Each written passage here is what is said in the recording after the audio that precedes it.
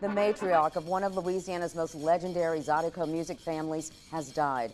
Rockin Dopsie and the zydeco Twisters will say goodbye to their mother this week.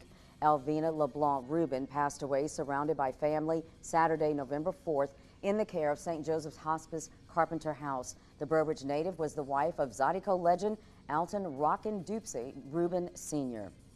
Now together they had 10 children, 4 who continue their father's legacy. Alton Jr., better known as Tiger, David, Michael, and Dwayne, being nominated for Grammys and taking some home, and of course traveling the world as zydeco ambassadors.